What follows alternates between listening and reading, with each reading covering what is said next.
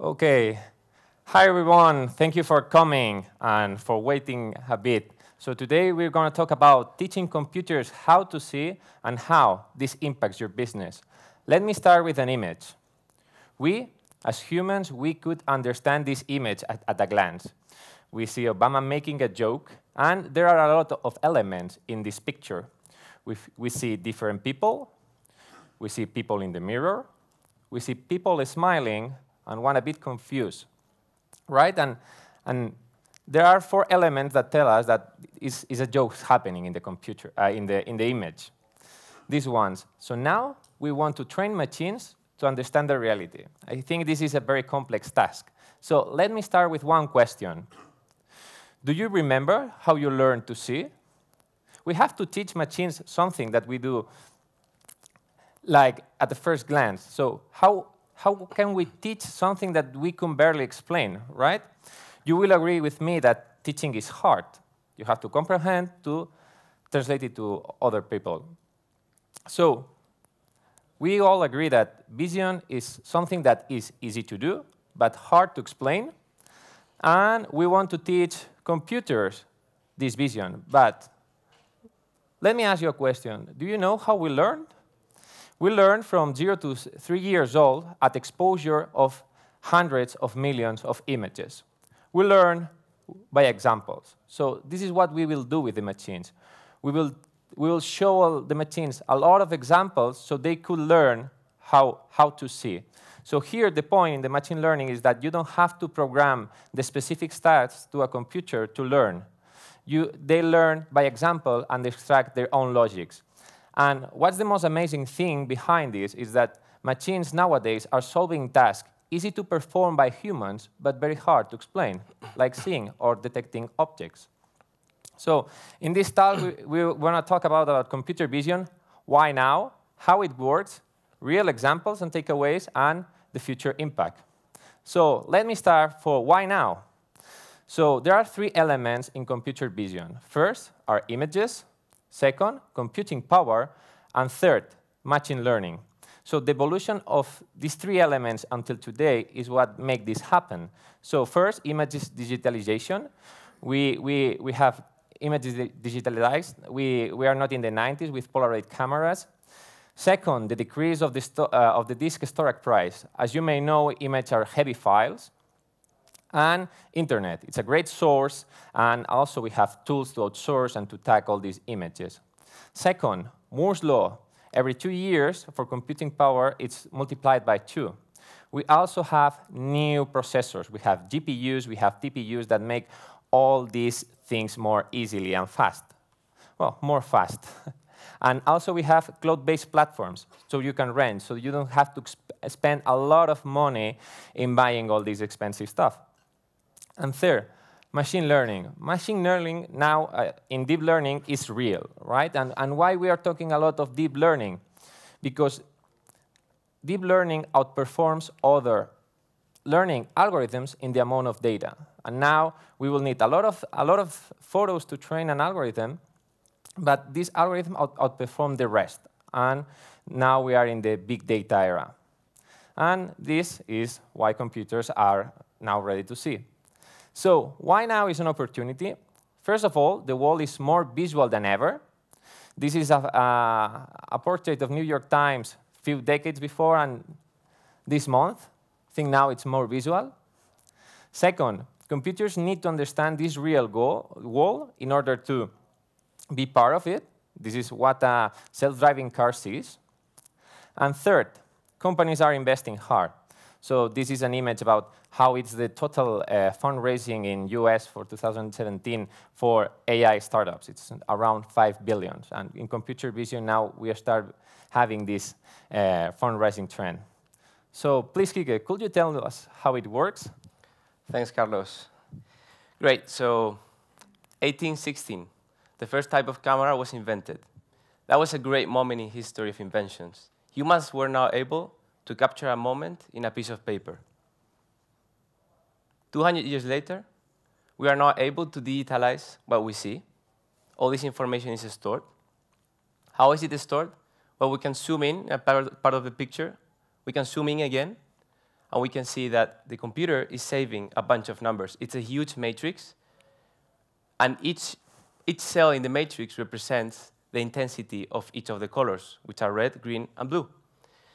All this information was there, and in the case of the human eye, the perception is quite easy. You can recognize this is a rook, a chess piece, really quickly. But this is not easy. If you think from the computer's perspective, this takes a lot of work. So the brain can do this in a few milliseconds. It's pretty amazing.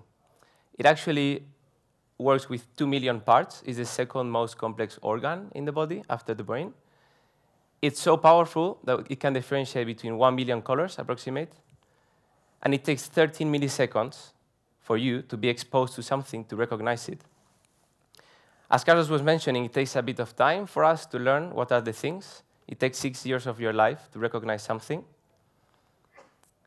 Because, and we are able to recognize 30,000 visual categories at that age.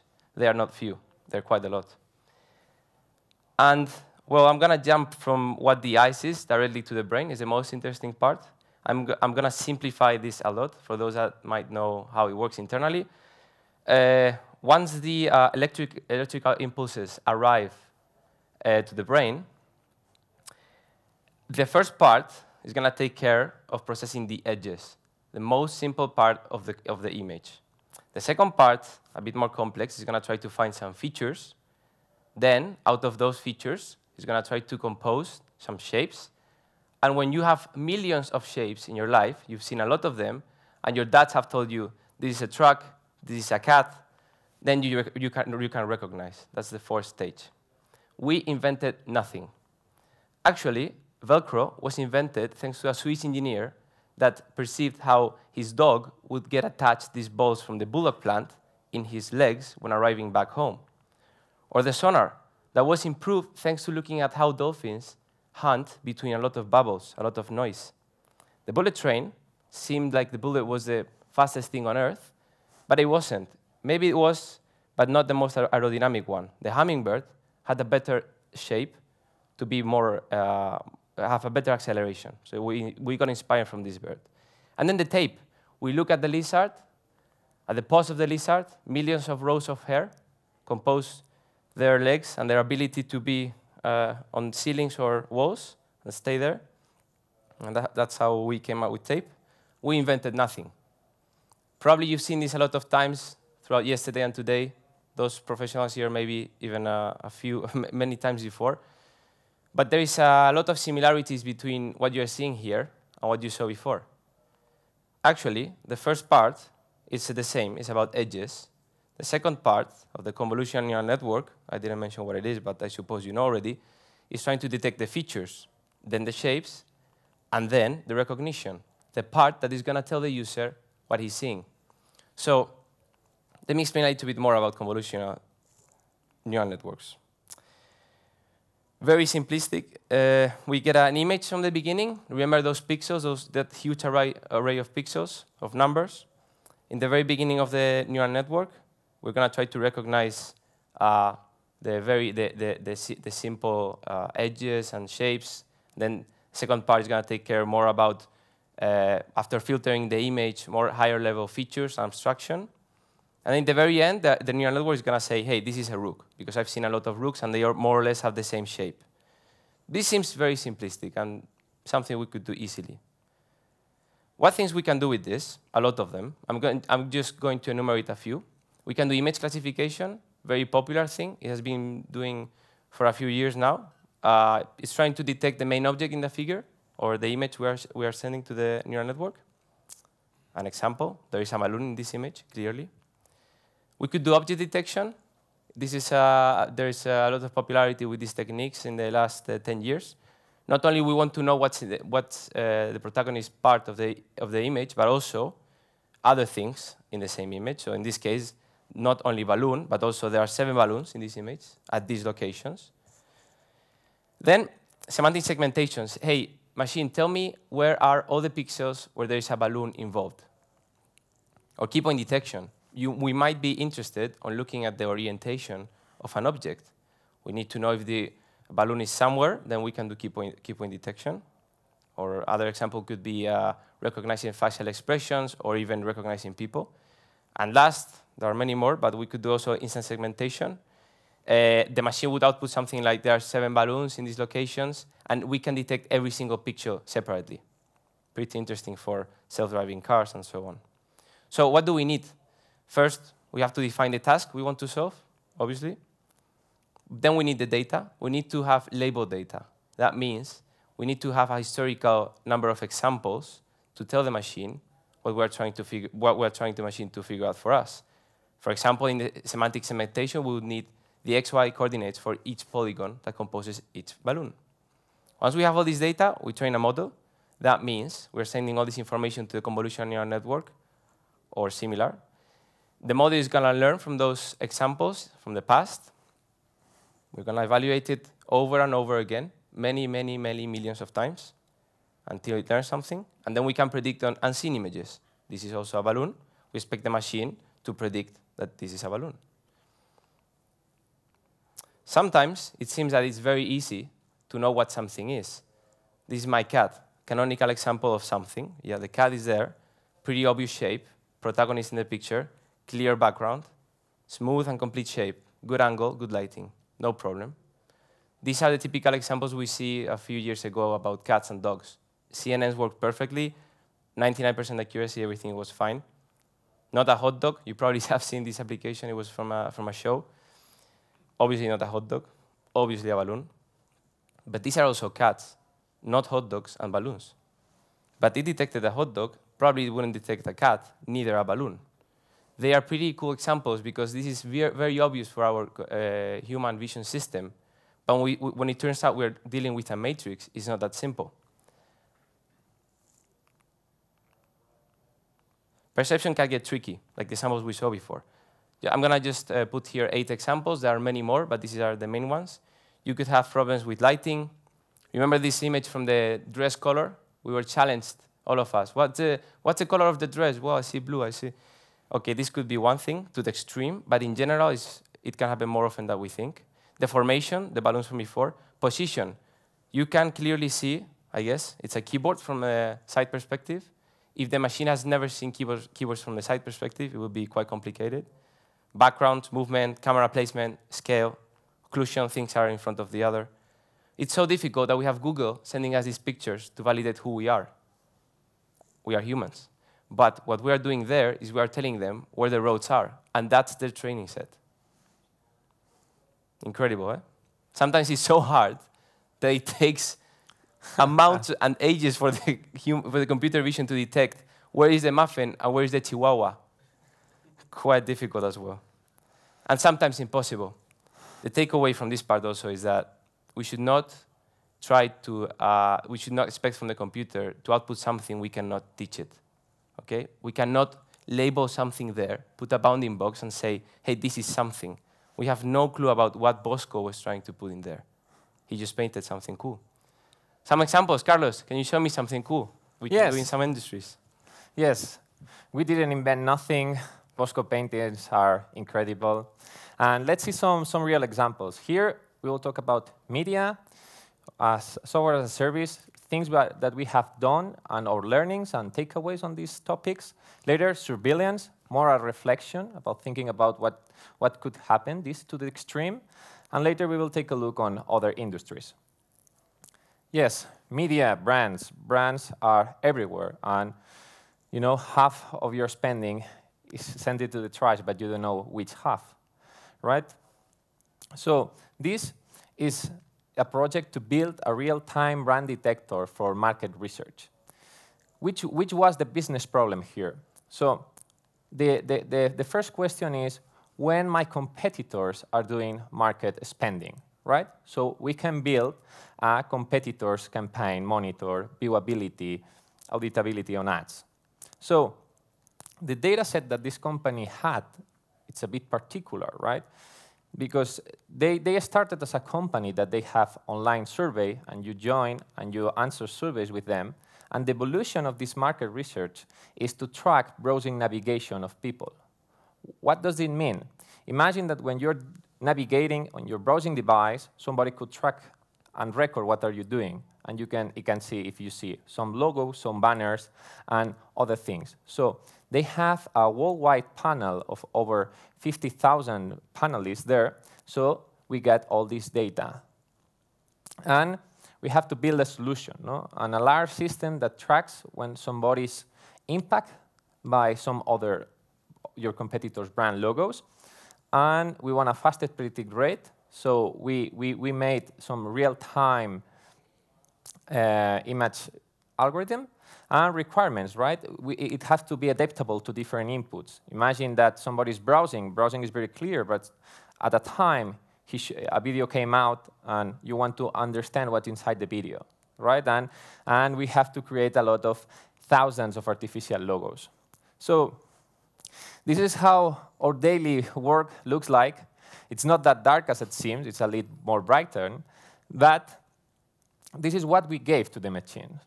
We gave to the machines logo with different shapes, with blurry, different angles, different linings, exactly, and different colors inside the logo.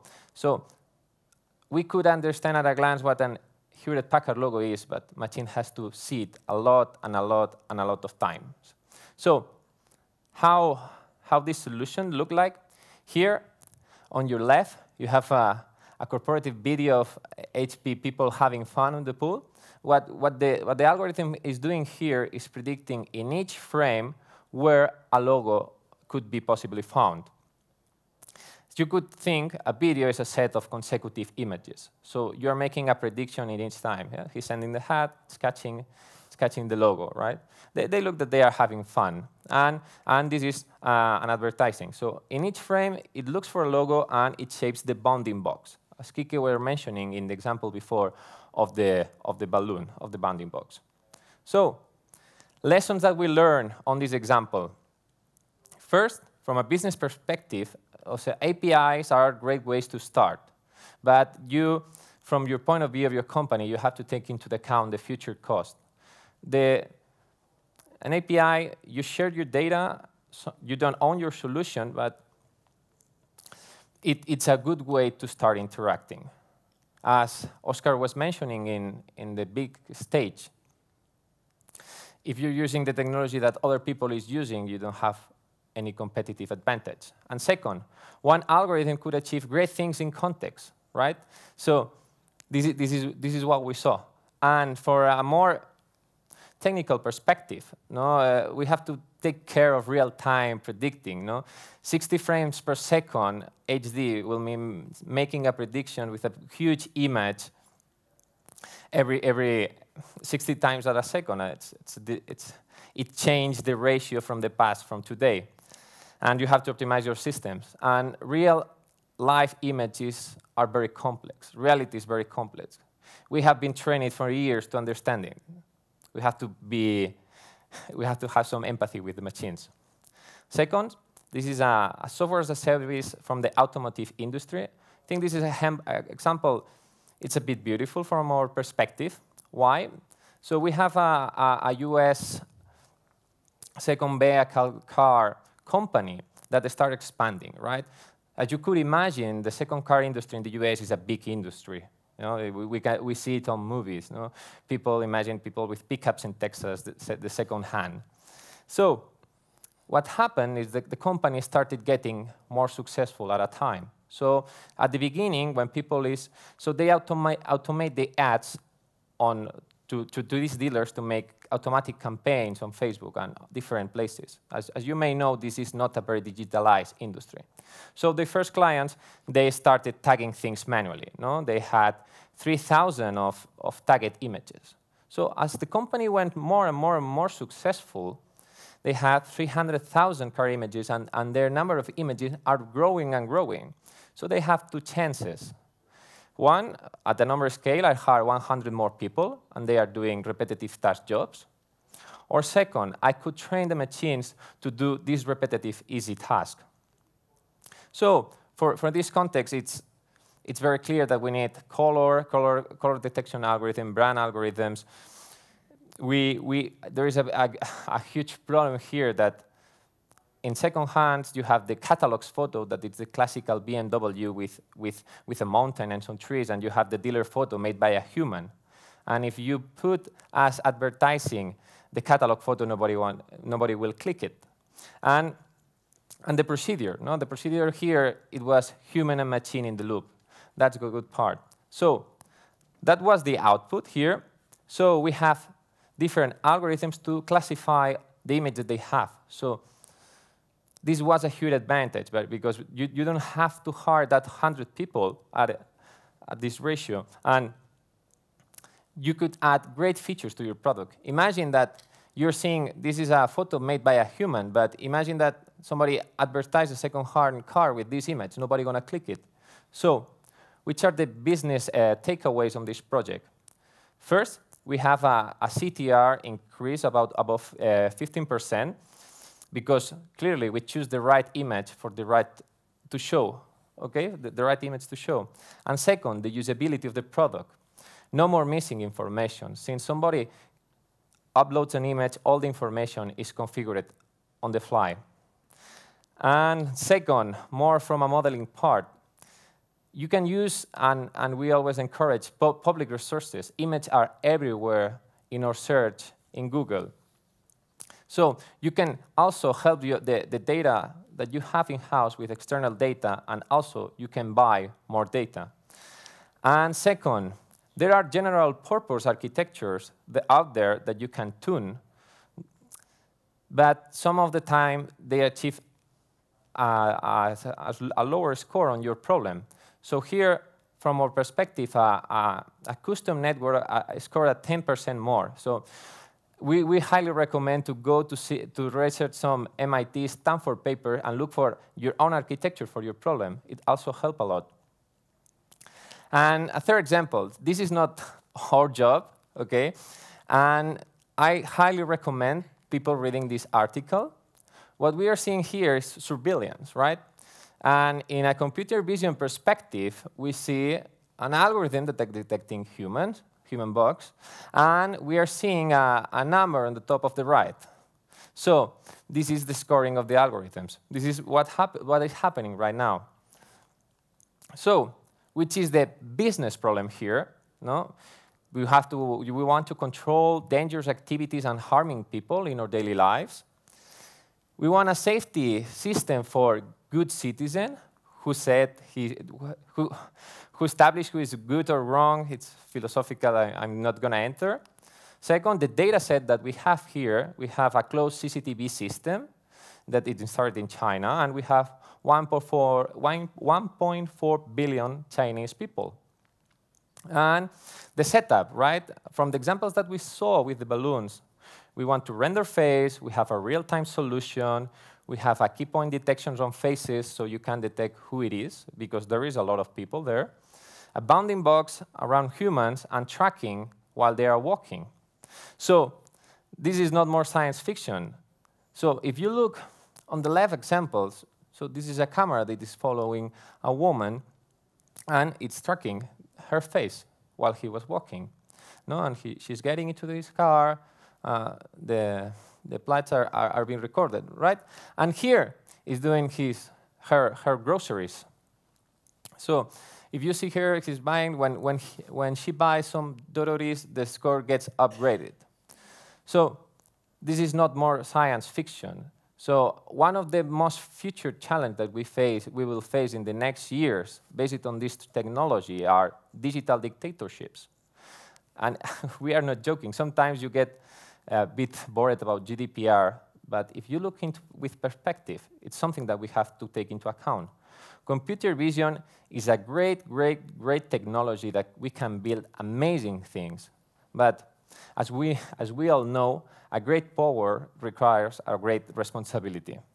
So much more industries. So the computer vision could impact much more industries. Here in healthcare, we have predictive diagnosis, right? So data scientists, we have a Super Bowl too. So last year, we compete in platforms. Most of you will know it's Kaggle. Last year was about, can you predict if these scans, these patients with these scans will have cancer in the future? So imagine all the things that we can do with the machines analyzing these tags, these CT scans, also having in the surgery camera. And the great point is that computer did it better than doctors, detecting if a person will have cancer in 2 years, 2 years ago. Why? Because in a small amount of pixels, they could see patterns that are barely imperceptible for a human eye. Second, automotive. This is the more mainstream application that we have right now. Why? Because we see it running down the streets, right? And maybe we will feel a bit threatened by self-driving cars. I think we as humans, we are a bit unperfected while we are driving, and which is the data source that these cars have. So the dash cams, the Google Street information also, and the CAPTCHA that Enrique was mentioning. And there are a lot more applicabilities on this, because cars will start talking to each other and seeing if there is extreme condition on weather, if there is road flows, etc. Next industry, marketing, content understanding. So social networks are more visual, and people barely read. The reality and the things that we are impact are more visual than ever. So Facebook was saying that video is the new king. Yeah, but who is going to analyze all those videos, right? Who's going to see all these videos at scale? It's barely. I think 1 minute in YouTube of upload videos is equivalent to hundreds of hours. Who's going to check what people is putting on there? Machines, obviously, but but also we have other use cases, right? Retargeting based on web content. No, web content, it's a visual thing that we perceive, and we could do something about it to have better retargeting to our audience. And last but not least, so claims automatization. No, in insurance and in banking, imagine that you have a crash and automatically you took a photo, and it's there are companies existing doing this. So imagine that automatically you know where is the crash and the cost. This is very important for insurance companies. So because they could tackle fraud from the future, and it seems that it's less fraudulent that you have a picture at that moment. So just think, where a camera is found or a human is seeing, there is opportunity for computer vision. And Kike, which are the key takeaways and how the future look like? Thank you, Carlos. Okay, so now you might be thinking about your own use case in your company. You wanna think about, hey, I have some images. What can I do with them? What are the thinking steps, the mental model? First, let's think about the framework. This is a typical question a lot of clients come to us and ask. Should I use an existing API, or should I use something open source and create my own product? This is a tough one, and it's very subjective, but what we honestly say normally is that if you are going to play around for a little bit, you're going to do your test, go for the existing API. But once you scale, once you want to custom your own thing, if it's core of your business, what you are doing with images, indeed go for your own project. And honestly speaking, the best projects using computer vision are open source. The second question is normally, well, this is more in the past few years, but should I set up my own servers or should I use the cloud?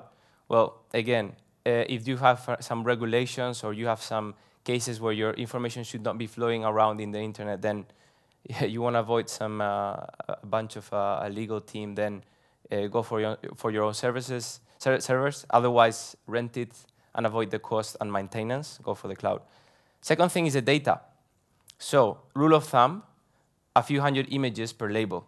Remember, a label in our case was the balloon or the cat. So we need 500 images per label. It cannot be, you could tell me, hey, but they cannot be the same images, right? Very different context and different situations to avoid the typical visual mistakes. If you have multiple labels, then all of them should be well represented. Then, yes, so training data should be as similar as possible as what the machine is going to see in reality. And this is because computer vision is not amazingly good by now. That means that we should think if we have let me give you an example. You have a security camera, placed somewhere. You want to do something with that security camera. If it's not gonna be moving around, then try to use training data from that security camera. Third thing, the model. As I said before with the Bosco painting, machines can do what humans can teach. This is important to notice. Let's not have over expectations. And another thing which Paco Nathan said in the Big Data Spain last year, human in the loop. Very, very important. We should be thinking about semi-supervised processes. Not everything is automatic all the time. Let's not do manual things all the time and be in the 7th century. Let's give feedback to the system. Let's look at the weird and difficult cases. Let's use and retrain the models with that data. And last, very important, expectations. As I was saying before, don't have over expectations on what you expect from the machine. You need to train your teams. You need to train your company. You need to let everyone know what we've been saying here before and some other many things. But in fact, when you have people that are over-trusting the technology, you have two situations.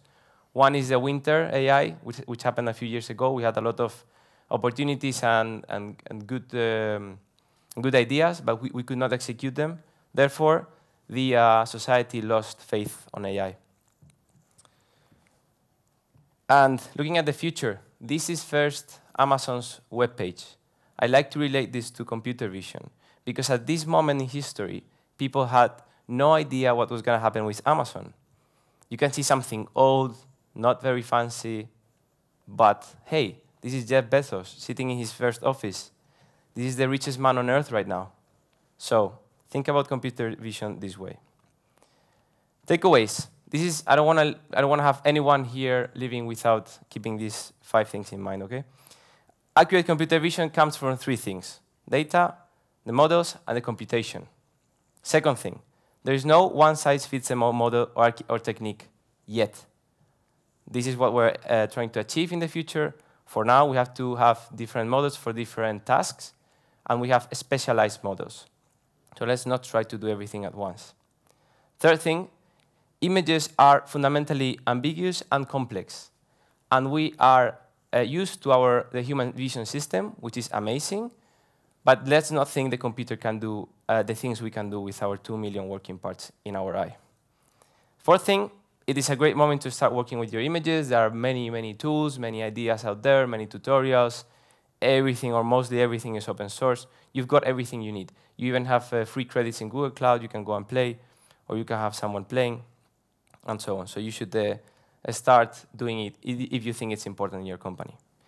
And last but not least, computers are going to be around us every single day in the future, and they're going to try to help us in every single task.